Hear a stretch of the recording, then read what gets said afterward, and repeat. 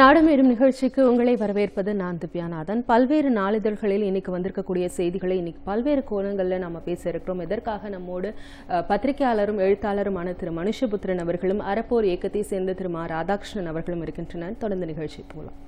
உங்க இருவருக்குமே வணக்கம். பல்வேறு நாளிதழ்களில் இன்னைக்கு வந்திருக்கக்கூடிய பிரதானமான செய்திகளில் பார்க்கும்போது அதில் முதலாவதாக நம்ம பார்க்கறது ஒரு சமூக நோக்கத்தோடு இருக்கக்கூடிய ஒரு செய்தியா சமீபத்தில் அதாவது பொதுக்குளத்தை ஆக்கிரமிப்பு செஞ்சிருக்கிறதா புகார் அளித்த இருவர் தந்தையும் மகனும் கொல்லப்பட்டிருக்கிறாங்க. அந்த விவகாரத்துக்குரிய வழக்கு விசாரணைக்கு வந்த போது அதிகாரத்துடைய மெத்தன போக்குனால்தான் நீர்நிலைகள் ஆக்கிரமிக்கப்பட்டிருக்கு, இன்னும் அதற்கான நடவடிக்கைகளை இந்த அரசாங்கம் எடுக்கல அப்படின்ற ஒரு முக்கியமான விஷயத்தை உயர்நீதிமன்றம் பதிவு பண்ணியிருக்காங்க. இது குறித்து உங்களுடைய முதல் பார்வை என்ன? இல்லை, பொதுவாக மணல் கொள்ளை, நீர்நிலைகளை ஆக்கிரமிப்பது, கிரனைட் கொள்ளை, இது போன்ற இயற்கை வளங்களை சூறையாடுவது, நில அபகரிப்பு, இதையெல்லாம் செய்யக்கூடிய குழுக்கள் ஒரு தனி அரசாங்கமாக மாஃபியாவாக இங்கு செயல்பட்டு கொண்டிருக்கிறார்கள். இந்த மாஃபியாவிற்கு கீழ்தான் அரசு அதிகாரிகளுமே செயல்பட்டு கொண்டிருக்கிறார்கள் என்று நினைக்கக்கூடிய அளவிற்கு அவருடைய நெட்வொர்க்கும் அதிகார பலமும் இருக்கிறது. நீங்கள் இதற்கு முன்பு மணல் கொள்ளையை தடுக்க முயன்ற இளைஞர்கள் ஒரு இளைஞர் லாரி ஏற்றி கொல்லப்பட்டது, ஒரு காவல்துறையைச் சேர்ந்த ஒருவரே படுகொலை செய்யப்பட்டது, அதே போல கிரனைட் கொள்ளையை தடுக்க முயன்ற அதிகாரிகள் மர்மமான முறையில் இறந்தது, இப்படி பல சம்பவங்கள் தமிழ்நாட்டில் அரங்கேறியிருக்கிறது. அவர்களுக்கு அரசை பற்றியோ காவல்துறையை பற்றியோ எந்த விதமான பயமும் கிடையாது. ஏனென்று கேட்டால் அதிகார வர்க்கத்தினுடைய துணை நமக்கு இருக்கிறது, காவல்துறையினுடைய துணை நமக்கு இருக்கிறது. மிகவும் பெரும் பணம் புரளக்கூடிய ஒரு துறையாக இருப்பதனால் ரவுடிசம், சட்டவிரோத செயல்கள், இது எல்லாவற்றையுமே ஒரு ஒருங்கிணைந்து செயல்படுத்தக்கூடியவர்களாக அவர்கள் இருக்கிறார்கள்.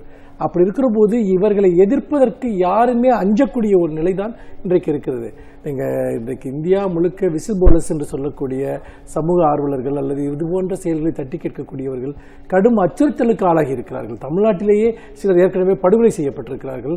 அவர்கள் மீது பல்வேறு விதமான போலி வழக்குகள் போடப்பட்டிருக்கின்றன. இந்த வாரத்திலும் கூட இந்த ஆக்கிரமிப்புக்கு எதிராக குரல் கொடுத்த ஒரு தந்தையும் மகனும் கொலை செய்யப்பட்டிருக்கிறார்கள்.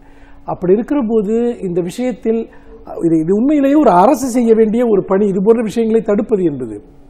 ஆனால் அரசு ஆக்கிரமிப்பாளர்களுக்கும் இயற்கை வள கொள்ளையர்களுக்கும் உடந்தையாக இருக்கிறது, அதிகாரிகள் உடந்தையாக இருக்கிறார்கள். இந்த நிலையில் எதிர்த்து குரல் கொடுக்கக்கூடியவர்கள் ஒரு மிகப்பெரிய அச்சுறுத்தலுக்கு ஆளாகி இருக்கிறார்கள் என்பதைத்தான் நாம் பார்க்க முடிகிறது. இதில் நீதிமன்றம் எழுப்பக்கூடிய கேள்வி என்பது தொடர்ச்சியாக இந்த கேள்வியை நீதிமன்றம் எழுப்பிக் கொண்டிருக்கிறது. இதில் அரசு உங்களுடைய கடமையை நீங்கள் என்ன செய்தீர்கள் என்கிற கேள்வி திரும்ப திரும்ப கேட்கிறது. அவர்கள் எப்படி செய்வார்கள்? ஏனென்று கேட்டால் அவர்களேதான் பல சமயங்களில் நேரடியாக இந்த கொள்ளையில் ஈடுபடக்கூடியவர்கள் முக்கிய பொறுப்புகள் இருக்கிறார்கள், அவர்களுக்கு உடந்தையாக இருக்கக்கூடியவர்கள் இருக்கிறார்கள். இதில் இன்னொரு கவனிக்க வேண்டிய விஷயம் என்னவென்று சொன்னால், நீதிமன்ற உத்தரவுகள் எப்படி புறக்கணிக்கப்படுகின்றன என்பது அதை பற்றி நேற்று பேசப்பட்டிருக்கிறது. அதாவது நீங்கள் தமிழ்நாட்டில் இருக்கக்கூடிய அளவிற்கு இந்தியாவில் எங்குமே நீதிமன்ற அவமதிப்பு வழக்குகள் கிடையாது. நீங்க சென்னை ஹைகோர்ட்ல போய் நீங்க பாத்தீங்கன்னா அத்தனை ஆயிரம் நீதிமன்ற அவமதிப்பு வழக்குகள், அதாவது அரசாங்கத்தின் மீது போடப்பட்டிருக்கக்கூடிய வழக்குகள் குவிந்து கிடக்கின்றன. எந்த அதிகாரியும் நீதிமன்றம் கொடுக்கக்கூடிய எந்த உத்தரவையும் பின்பற்றுவது கிடையாது. அதை பற்றி அரசும் கண்டுகொள்வது கிடையாது.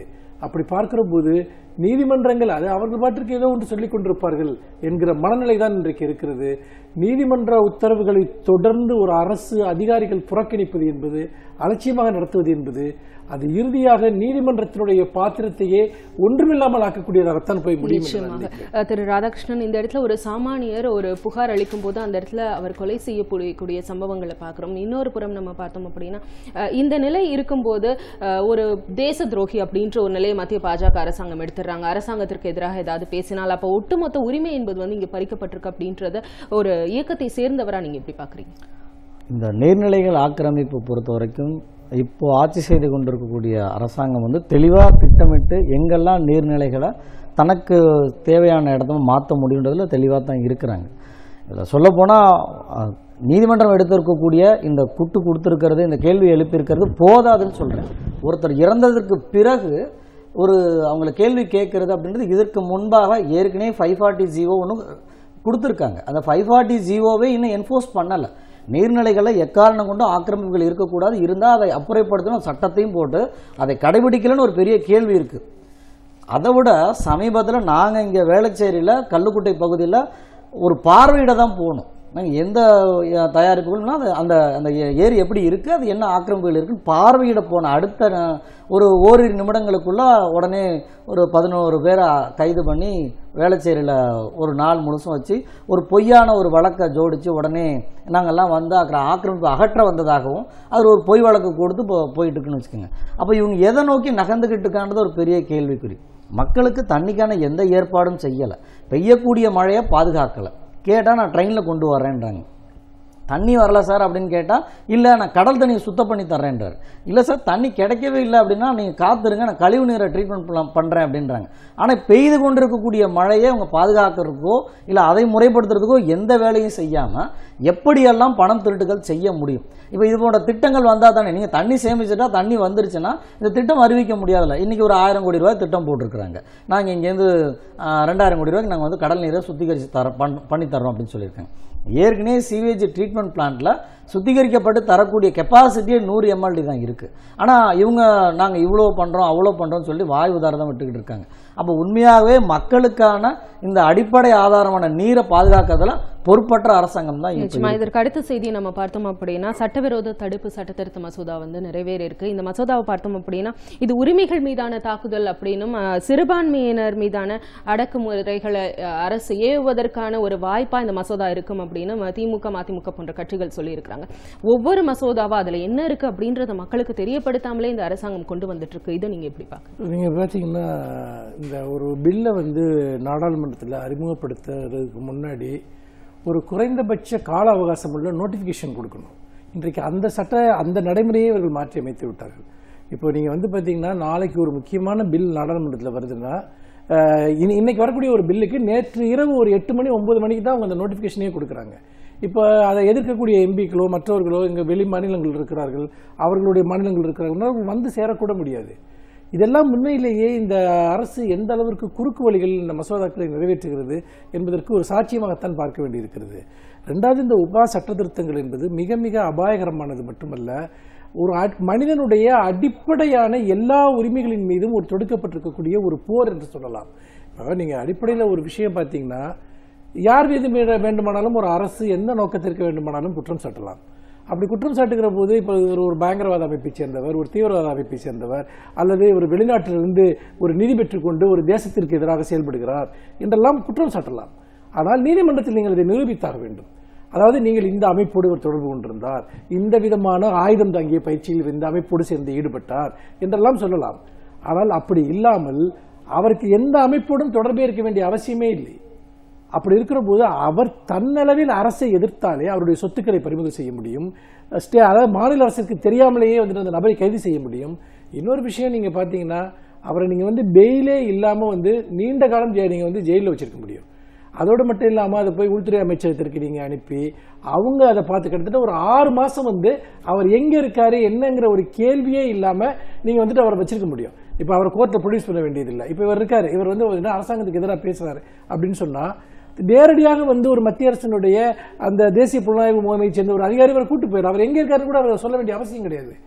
6 மாதம் அப்படியே அவரை வைத்திருக்க முடியும். அப்போ இதனுடைய நோக்கம் என்னவா இருக்கு? நோக்கம் ரொம்ப தெளிவானது. இது வந்து அதாவது ரொம்ப ரொம்ப அரசினுடைய கொள்கைகளை எதிர்க்கக்கூடியவர்கள், திட்டங்களை எதிர்க்கக்கூடியவர்கள், இவர்கள் எல்லோரையுமே தேச விரோதி என்கிற ஒரு அடைமொழிக்குள் ஏற்கனவே அவர்கள் கொண்டு வந்து விட்டார்கள். அதுதான் இவர்கள் சொல்லக்கூடிய அர்பன் நக்சல். இதில் யாரெல்லாம் பாதிக்கப்படுகிறார்கள் என்று பார்த்தால் முதன்மையாக சிறுபான்மை சமூகத்தைச் சேர்ந்தவர்கள், இஸ்லாமியர்கள் பாதிக்கப்படுகிறார்கள், சுற்றுச்சூழல் ஆர்வலர்கள் பாதிக்கப்படுகிறார்கள், மனித உரிமை செயல்பாட்டாளர்கள் பாதிக்கப்படுகிறார்கள், அரசினுடைய திட்டங்களுக்கு எதிராக போராடக்கூடியவர்கள், அதற்கு எதிராக பேசுகிறவர்கள், எழுதுகிறவர்கள் அல்லது மக்களை திரட்டுகிறவர்கள். அதாவது ஒரு அரசினுடைய கொள்கைகளை எதிர்த்து ஒருவர் பேசினாலோ அல்லது மக்களை திரட்டினாலோ அது எப்படி பயங்கரவாத செயலாக இருக்க முடியும்? அரசு எதை பயங்கரவாதம் என்று சொல்கிறதோ அதுதான் பயங்கரவாதம் என்கிற நிலை இன்றைக்கு உருவாக்கப்பட்டிருக்கிறது. இது முழுக்க முழுக்க முழுக்க அடிப்படை உரிமைகள் அனைத்தையும் ரத்து செய்துவிட்டு எந்த கேள்விகள் ஏற்பாடுமற்ற ஒரு இராணுவ ஆட்சியை விட மிக மோசமான ஒரு ஆட்சியாக ஒன்றை இவர்கள் நிலவ செய்ய விரும்புகிறார்கள். இன்னொன்று, இதில் நீதிமன்றம், ஒருவருக்கு இருக்கக்கூடிய அடிப்படையான சட்ட உரிமைகள் எதையுமே அவர்கள் கன்சிடர் பண்ண தயாராக இல்லை. இது எல்லாவற்றிற்கும் மேலான ஒரு சட்டம் தான் இந்த உபா சட்ட திருத்தங்கள். இது தனிமனித உரிமைகளை பாதிக்கிறது என்பதை விட நாட்டினுடைய ஒரு நாடு ஒரு மனிதனுக்கு கொடுக்கக்கூடிய அடிப்படை ஜனநாயக உரிமைகள் அனைத்தையும் பறிக்கிறது. இது எமர்ஜென்சியை விட மிக மோசமான ஒரு காலகட்டத்தில் நாம் வாழ்ந்து கொண்டிருக்கிறோம் என்பதைத்தான் இந்த சட்டத்திருத்தம் காட்டுகிறது. ஒட்டுமொத்தமா இப்போ நீங்க பேசுற மாதிரி மசோதாக்கள் வந்து ஒன்னு அடுத்தடுத்தா வந்து இந்த அரசாங்கம் வந்து தாக்கல் பண்ணி அதை சட்டமாக்கிட்டே வராங்க. சமீபத்தில் கூட Trinamool Congress MP Derek O'Brien குறிப்பிட்டிருந்த மாதிரி இங்க வந்து சட்டம் ஏற்றப்படுதா அல்லது ஃபீஸ் ஆர்டர் பண்றாங்களா அப்படின்ற ஒரு ட்விட்டர் பதிவு அவர் இருந்தாரு. அந்த மாதிரியான அடுத்தடுத்த சட்டங்கள் அதன் பின்னால் உள்ள நோக்கம் என்னவா இருக்கு உங்களுக்கு தோணுது? ஏற்கனவே இவங்க தெரியாதனமாக ஏதோ மெஜாரிட்டியில் மேலே வந்துட்டாங்க.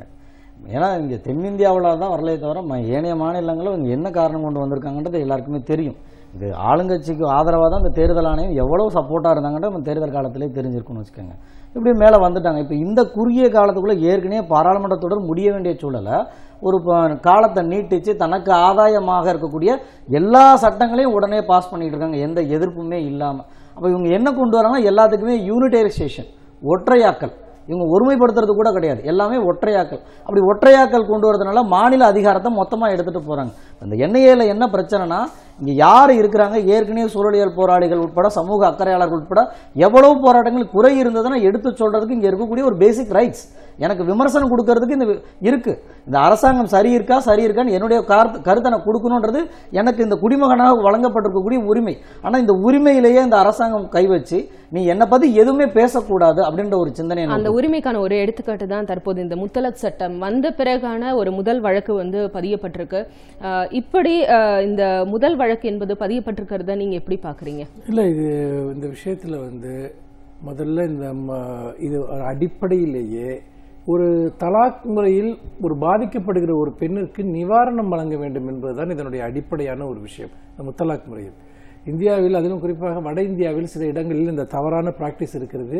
இது ஏற்கனவே உச்சநீதிமன்றத்தால் தடை செய்யப்பட்டிருக்கிறது. அதாவது முத்தலாக் செல்லாது என்று நீதிமன்றமே சொல்லிவிட்டது. சொல்லிவிட்ட பிறகு செல்லாத ஒன்றிற்காக தண்டனை கொடுப்பது என்பது எந்த விதத்தில் அடிப்படையில் நியாயம் இருக்க முடியும்? சரி, நீங்க அப்படி சொன்ன ஒருத்தரை உடனடியாக அரெஸ்ட் பண்ணி நீங்க ஒரு 3 வருஷம் ஜெயிலுக்கு அனுப்பிடுறீங்க.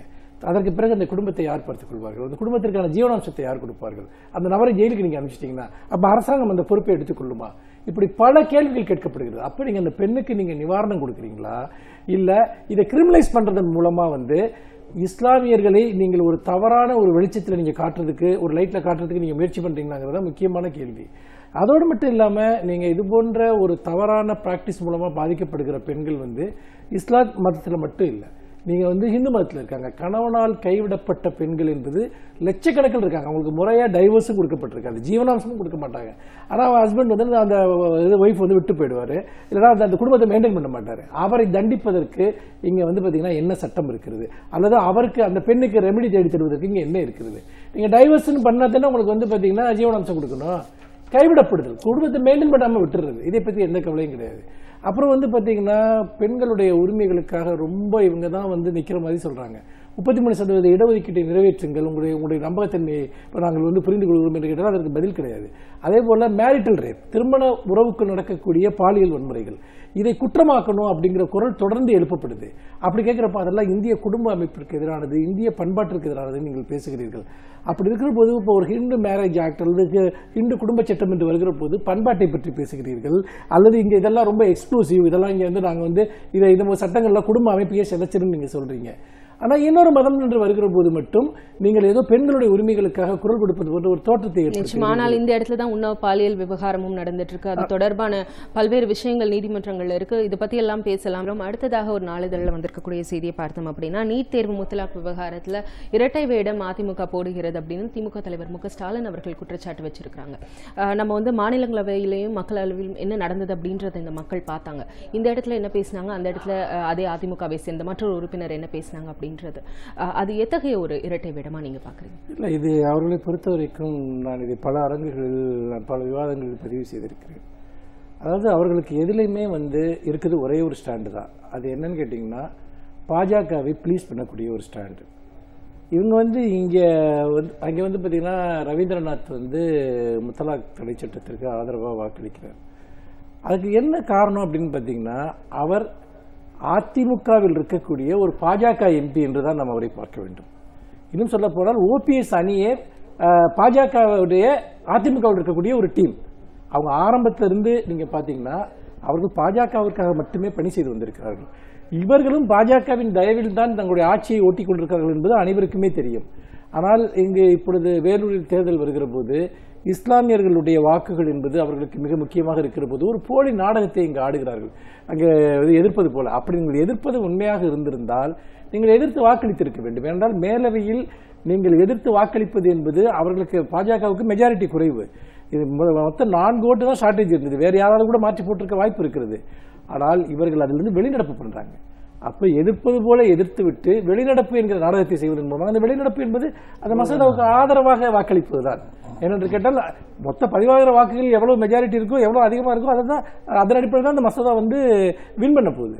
அப்படி பார்க்கிறப்போ இவர்கள் திட்டமிட்ட வகையில் இந்த தேர்தலுக்காக இந்த நாடகத்தை ஆடிக்கொண்டிருக்கிறார்கள். அதனால் நீங்கள் தேர்தல் பரப்புரைகள் அதே போல நீட் விஷயம் நீதிமன்றமே கேட்குது. இதையே நீங்க பப்ளிக் டொமைன்ல நீங்க வைக்கல, இந்த விஷயத்த நீங்க திருப்பி கொடுத்து மறைக்கிறீங்கன்னு நீதிமன்றமே கேட்குது. அப்ப அவருடைய நோக்கம் என்னன்னா மத்திய அரசும் மாநில அரசும் சேர்ந்து கொண்டு நாடகம் ஆடுகிறது. 2 நாளைக்கு முன்னாடி கூட ஒரு மாணவி தற்கொலை செய்து கொண்டு இறந்திருக்கிறார். இந்த மரணத்திற்கெல்லாம் இவர்கள் தான் பொறுப்பேற்க வேண்டும். இது உண்மையிலேயே நீட் படுகொலைகள் என்று சொல்ல வேண்டும். இந்த படுகொலையில் இவர்களுக்கு பங்கு இருக்கிறது என்பதை நான் அழுத்தம் திருத்தமாக பதிவு செய்ய விரும்புகிறேன். இந்த இடத்துல நான் புதிய கல்விக் கொள்கையும் சம்பந்தப்படுத்தி பேசணும் அப்படின்னு நினைக்கிறேன். கருத்து கேட்பு அப்படின்ற ஒரு விஷயத்த சொல்றாங்க. ஆனால் அது வெறும் கண் துடைப்பா? நிச்சயமா அவங்க கண் துடைப்பா தான் வச்சிருக்காங்க. இன்னைக்கு வெளியிட்டிருக்காங்க. இப்போ ஆகஸ்ட் 15 வரைக்கும் எக்ஸ்டெண்ட் பண்ணியிருக்காங்க. இந்த கருத்துக்களை வாங்கி இந்த கருத்துக்கள் அடிப்படையில் எந்த முடிவும் ஏற்கப்பட போகிறது கிடையாது. அவருக்கு ஏற்கனவே திட்டமிட்டாங்க இது கொண்டு வர போகிறோம் அப்படின்னு சொல்லி அதை நமக்கு அறிவிப்பாக கொடுத்துருக்குறாங்க. அவங்களுக்கு உண்மையாகவே அக்கறை இருந்திருந்ததுன்னா வெளியிடும் போது அனைத்து மொழிகளையும் வெளியிட்டிருக்கணும்.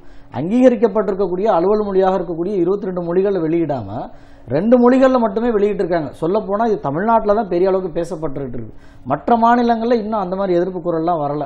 இங்கே எல்லாருமே பேச ஆரம்பித்து அது விவாத பொருளாக ஆனதுக்கு பிறகு மற்ற மாநிலங்களில் கேள்வி எழுப்பினதுனால இன்னைக்கு அது கோர்ட்டுக்கு போனதுக்கு பிறகு மற்ற மொழிகளை வெளியிட சொல்லி வந்திருக்கே தவிர அரசாங்கம் தாமாகவே முன் எல்லா மொழிகளையும் கொடுக்கல.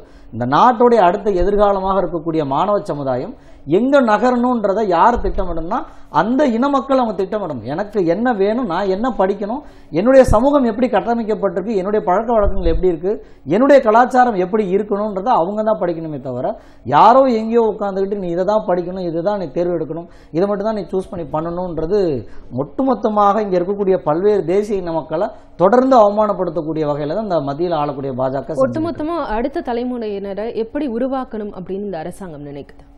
இல்லை, இவங்களுக்கு அடுத்த தலைமுறை என்பது அவர்கள் ஏன் கல்வி அமைப்பில் தலையிடுறாங்க, கல்வி அமைப்புகளை ஏன் கைப்பற்றுகிறார்கள் என்று பார்க்கிற போது ஒட்டுமொத்த சமூகத்தையுமே கம்யூனலைஸ் செய்ய வேண்டும் என்பதுதான் இவர்களுடைய ஒரு நோக்கம். ஒன்று, நம்முடைய கல்வி அமைப்புகள் இருக்கக்கூடிய சமூக நீதியை ஒழித்து கட்ட வேண்டும். இன்னொன்று, வகுப்புவாதம் சார்ந்த ஒரு இந்தியாவை இவர்கள் உருவாக்க வேண்டும், பெரும்பான்மைவாதம் சார்ந்த ஒரு இந்தியாவை உருவாக்க வேண்டும். அதற்கேற்ப இளம் மனங்களை கட்டமைக்க வேண்டும் என்பதுதான் இவர்களுடைய ஒரே நோக்கமாக இருப்பதை நான் பார்க்கிறேன். இவங்க பாடத்திட்டத்தில் செய்யக்கூடிய மாற்றங்கள் எல்லாமே அதை நோக்கித்தான் செல்கிறது என்பதை வெளிப்படையாக பார்க்க முடிகிறது. திரு ராதாகிருஷ்ணன், அடுத்த செய்தியை நம்ம பார்த்தோம் அப்படின்னா இந்த ஜாலியன் வாலாபாக் சம்பந்தமான ஒரு சட்ட திருத்தத்தை அவர்கள் கொண்டு வந்திருக்காங்க. அந்த அறக்கட்டளையில் இருக்கக்கூடிய நபர்களை மாற்றும் விதமாக தான் அது இருக்கிறது அப்படின்ற ஒரு குற்றச்சாட்டு காங்கிரஸ் உள்ளிட்ட மற்ற எதிர்க்கட்சிகள் அனைத்துமே வச்சிருக்காங்க. அதுல குறிப்பா பார்த்தோம் அப்படின்னா திமுக எம்பி தயாநிதி மாறனுடைய பேச்சு என்பது குறிப்பிடத்தக்கது. அதாவது வரலாறு படைக்க வேண்டிய ஒரு இடத்தில் வரலாறு மாற்றப்படுகிறது. வரலாறை புதுசாக உருவாக்குங்க அப்படின்னு சொன்னேன். இருக்கிறத அழிச்சிட வேணாம், புதுசாக உருவாக்குங்க. அது காரணம் என்னன்னா இன்னைக்கு இந்திய அளவில் பெரிய அளவில் பேசப்படக்கூடிய சுதந்திர தினத்துக்கு பெரிய புள்ளியாக இருந்தது ஜாலியன் வாலாபாக் படுகொலை. அதற்கு பிறகு நிறைய மக்களால் எழுச்சி கிடச்சிச்சு. இன்னை வரைக்குமே எல்லா மாநிலங்களையும் ஒரு பாடம் இருக்கும். அப்பேற்பட்ட அந்த ஜாலியன் வாலாபாக் படுகொலைக்கு பிறகு அதை தொடர்ந்து ஒரு அறக்கட்டளை மூலமாக அந்த செய்தியை செஞ்சுக்கிட்டு இருக்காங்க. அதில் ஒரு நிரந்தர உறுப்பினராக ஒரு காங்கிரஸை சார்ந்தவர் இருக்கிறார். அதை ஒரு சட்ட திருத்தம் கொண்டு வந்து அதை மாற்றணும்னு நினைக்கிறது இவர்களுடைய வரலாற்றை மாற்றுறதுக்காக முயற்சி பண்ணுறாங்கிறது தெளிவாக அங்கே மக்களவையில் பதிய வச்சிருக்கிறாங்க அப்படின்றது. ஏற்கனவே பாடப்புத்தகங்களில் இவங்களுக்கு வேணுன்ற வகையில் தான் அவங்க மாற்றிக்கிட்டும் இருக்கிறாங்க. ஒவ்வொரு பாடப்புத்தகங்கள் இந்த என்இபியுமே இப்போ நம்ம பேசுனது போல் அவர்களுக்கு எது உகந்ததோ அடுத்து எதை கொண்டு வரணும்னு நினைக்கிறாங்களோ இதை ஒரு ஒற்றையாக்கல், இந்த தேசம் என்ன இந்த மதத்தை சார்ந்தது அப்படின்னு ஒரு சிந்தனை கொண்டு வரதுக்கான எல்லா அடிப்படை கட்டமைப்புகளும் உருவாக்கிட்டு இந்த இடத்துல அதிகார குவியலையும் வரலாறு மாற்றப்படுவதையும் நீங்க எப்படி பார்க்குறீங்க? முதல் விஷயம் இது ரொம்ப சில்லறத்தனமாக இருக்கு. அதாவது இந்த ஜாலியன் வாலாபாக் இந்த நினைவிட அறங்காவல் குழு என்பது அது என்ன ஒரு பெரிய அதிகாரம் மிக்க ஒரு அமைப்பா? அது ஒரு கௌரவ பதவி, அவ்வளவுதான். காங்கிரஸ் இந்த நாட்டினுடைய சுதந்திரத்திற்காக விடுதலைக்காக செய்த தியாகங்களை யாரும் மறக்க முடியாது. மரபு சார்ந்த விஷயங்கள் இது எல்லாமே. அப்படி பார்க்கிற போது அந்த அறக்கட்டளையினுடைய தலைவராக பிரதமர் இருப்பார், எதிர்கட்சி தலைவர் இருப்பார், பஞ்சாப் முதலமைச்சர் இருக்கிறார், உறுப்பினர்களாக இருக்கக்கூடியவர்கள், இப்படியாக இருக்கக்கூடிய ஒரு குழு ஒரு சிறிய விஷயத்தில் போய் தலையிட்டு, அது மட்டுமல்ல அந்த அறங்காவலரை, அந்த அறக்கட்டளையினுடைய அறங்காவலரை எந்த காரணமும் இல்லாமல் ஒரு பதவி காலம் முடிவதற்கு முன்பே மாற்றுவதற்கான அதிகாரத்தையும் இந்த மசோதா கொடுக்கிறது. உண்மையிலே இது ரொம்ப ரொம்ப சில்லறத்தனமான ஒரு விஷயம் தான் நான் பார்க்கிறேன். அப்போ நீங்க என்னன்னு கேட்டீங்கன்னா, எல்லா அமைப்புகளையும் ஒன்று தங்களுடைய கட்டுப்பாட்டில் மட்டும் வைத்துக் கொள்வது என்பது ஒரு விஷயம்.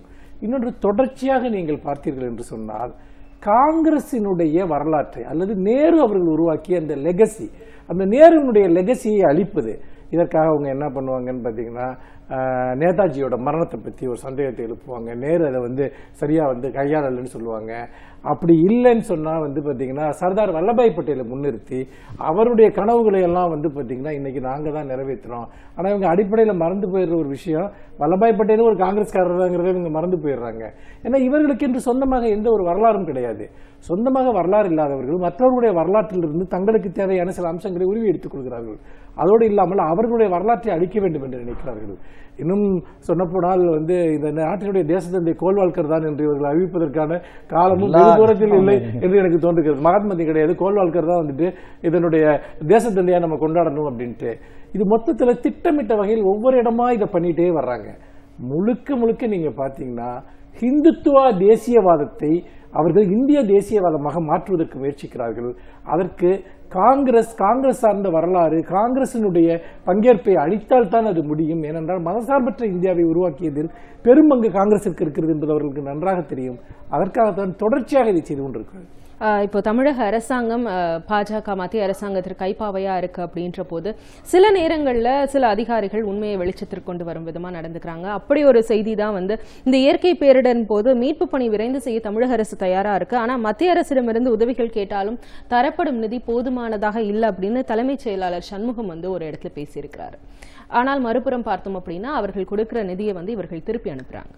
அதுல ஒரு 2 விஷயங்கள் நம்ம பார்க்கணும். தலைமைச் செயலாளர் மட்டும் இல்லை, நீங்கள் நாடாளுமன்றத்திலேயே பார்த்தீங்கன்னா சென்ற முறை தம்பிதுரை அவர்கள் கடந்த நாடாளுமன்றத்தினுடைய அந்த இறுதி கூட்டத்தொடரில் பேசுகிற போது, சென்ற முதலாவது மோடியினுடைய ஆட்சி காலத்தில் மத்திய அரசு தமிழகத்தை பிச்சைக்காரர்களை போல நடத்துகிறது, எங்களுக்கு தேவையான கொடுக்க வேண்டிய 12,000 கோடி ரூபாய் பணத்தை கொடுக்காமல் அவர்கள் வைத்துக் கொண்டிருக்கிறார்கள், மிகவும் பாரபட்சமாக நாங்கள் நடத்தப்படுகிறோம் என்று வெளிப்படையாக குற்றம் சாட்டினார். தமிழக சட்டசபையில் எடுத்துக்கொண்டால் தமிழகத்திற்கு மத்திய அரசு தர வேண்டிய நிதி எதையெல்லாம் தராமல் வைத்திருக்கு. உதாரணமாக ஜிஎஸ்டியில் தமிழகத்திற்கு ஏற்பட்ட அந்த இழப்புக்கு தர வேண்டிய தொகை இதுவரைக்கும் கொடுக்கப்படவில்லை. இதை தமிழக சட்டசபையிலேயே நிதியமைச்சரே பதிவு செய்திருக்கிறார்.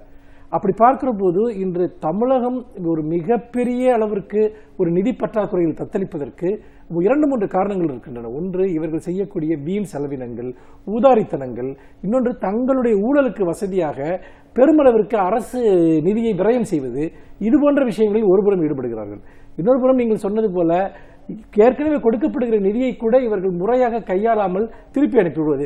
ஏன் திருப்பி கொடுத்தீங்கன்னு கேட்டால் அது அரசு கஜானாவில் தான் இருக்கு, எங்கேயும் போகலன்னு சொல்றாங்க. நீங்கள் அரசு கஜானாவில் வைத்துக் கொள்வதற்கு அல்ல அந்த பணம், அது திட்டங்களுக்கு, நல்வாழ்வு திட்டங்களுக்கும் வளர்ச்சி பணிகளுக்கும் செலவிட வேண்டிய ஒரு பணம். அது அப்படியே அரசு கஜானாவுக்கு வந்துருன்னு சொன்னா இது ஒரு பதிலா? இப்படி ஒரு பதில் இன்னைக்கு பாத்தீங்கன்னா ஒரு அரசு சார்பாக சொல்லப்படுது, ஒரு முதலமைச்சர் இந்த பதில சொல்றாரு, ஒரு அமைச்சர் இந்த பதில சொல்றாரு. அப்படி பார்க்கிற போது தமிழகத்தை இவர்கள் மத்திய அரசு தொடர்ந்து திட்டமிட்டு புறக்கணிக்கிறது. என்னன்னா தமிழகம் மத்திய அரசை, பாஜகவை புறக்கணிக்கிறது என்பதற்காக அவர்கள் இதை பழிவாங்குகிற செயலில் ஈடுபட்டிருக்கிறார்கள். நமக்கு அவர்கள் இலவசமாக எதையும் கொடுக்கவில்லை. நாம் ஒரு வரியாக மிகப்பெரிய கான்ட்ரிபியூஷன் மத்திய அரசுக்கு பண்றோம். நம்முடைய நியாயமா நமக்கு அதை திரும்ப தர வேண்டியது, அது ஒரு பகுதியை இதைத்தான் நம்ம கேட்கிறோம். அவங்கள்ட்ட எந்த சலுகையும். உண்மையாவே அவங்களோட அக்கறை இருந்தது அப்படின்னா லோக்கல் பாடி எலெக்ஷன் நடத்த சொல்லுங்க. ஏன்னா உள்ளாட்சி தேர்தல் நடத்தாதனால கடந்த 3 ஆண்டுகளாக மத்திய அரசுலேருந்து மாநில அரசுக்கு வர வேண்டிய எல்லா வகையான திட்டங்களுக்கான தொகை நிறுத்தப்பட்டிருக்கு. ஏற்கனவே அவங்க சொல்லிட்டாங்க, நீங்கள் நோட்டிஃபிகேஷன் கொடுங்க, லோக்கல் பாடி எலெக்ஷன் நோட்டிஃபிகேஷன் கொடுங்க, ஃபண்டை ரிலீஸ் பண்ணுறோன்னு இருக்காங்க. இப்போ மத்திய அரசு மேலே குற்றம் சாட்டக்கூடியவங்க இன்னைக்கு அறிவிக்க சொல்லுங்க, லோக்கல் பாடி எலெக்ஷன் நாங்கள் இந்த மாதம் வைக்க போகிறோன்னு சொல்லி அவங்க ஒரு 1500 கோடி ரூபா ரெடியாக தான் வச்சிருக்காங்க கொடுக்கறதுக்கு. அப்போ இவர்கள் திட்டமிட்டுக்கிட்டு இருக்காங்க, நான் ஒன்று சொல்லிக்கிட்டே இருக்கேன், நீ எனக்கு பணம் கொடுக்குற மாதிரி நானும் சொல்லிக்கிட்டே இருக்கேன், நம்ம அப்படியே பேசிக்கலாம் அப்படின்னு. பல்வேறு நாளிதழ்கள் என்ன மாதிரியான செய்திகள் வந்திருக்கு, அதனுடைய கோணங்கள் எப்படி எல்லாம் இருக்கிறது, நம்ம எப்படி பார்க்கணும், இப்படி பல விஷயங்களை பகிர்ந்து கொண்டதற்கு உங்க இருவருக்குமே நன்றி. மகிழ்ச்சி.